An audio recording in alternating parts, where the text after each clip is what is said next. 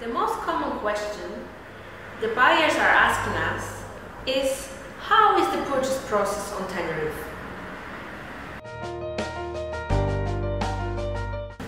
First step is come over, if you are not already here, and schedule a viewing with us. We will show you the property and then you can decide if you like it and want to buy. We can also organize the viewings of the property which are not on our website. We are collaborating with most of the agents on Tenerife, so you can also choose any other properties from other agents' portfolios and we will also organize the viewing for you. It's not obligatory by law to visit the property, and we had already some clients who bought a property before viewing it. However, we strongly recommend to view the property first. So, you have found the property which you like and you would like to buy it. The most common thing to do is to sign a preliminary contract, reservation contract, or so-called in Spanish, contrato de arras. Signing this kind of contract gives the seller time to move out and to prepare the documents needed, and for you as a buyer gives you time to prepare the funds and also prepare the documents which will be needed for the notary closing. Reservation contract is usually made with 10% deposit, and in this document you set all additional conditions like a deadline to the notary closing and any other additional conditions, and obviously that the property will be sold debt-free. Please note, it is not obligatory to sign a reservation contract.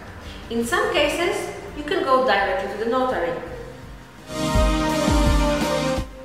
Sometimes, prior to reservation, there is some room for negotiation. You can negotiate the price, payment form, furniture, and the notary date. If you wish to negotiate, you will be given an offer form. We will ask you to fill it in, to write your personal details, and to write what you would like to offer. We will ask you to make a deposit on the offer.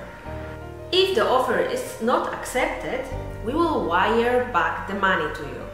However, once the offer is accepted, it makes part of a down payment, and it's not refundable should you step back. For both offering and reservations, there is no need to be on the island. It can be made via emails and wire transfers.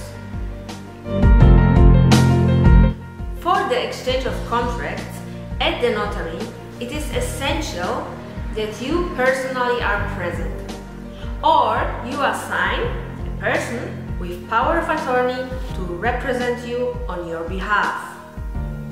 Generally, from the buying party, only 2 documents will be needed: a valid passport or ID and NIE number.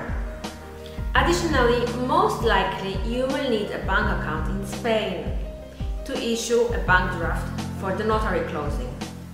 However, in some cases, the transaction is made via our depository account or via notary depository account. Buying a property on Canary Islands, you will be liable to transaction tax, which is 6.5% of the purchase price, and as a buyer, you are also responsible for notary fees, which is around a few €100, and the fees of the land registry to inscribe you as a new owner of your property. Usually, buyers decide also to hire gestoria to change utility bills in their name. I hope this video was helpful. Please do not hesitate to contact us for any additional questions. We are looking forward to hearing from you.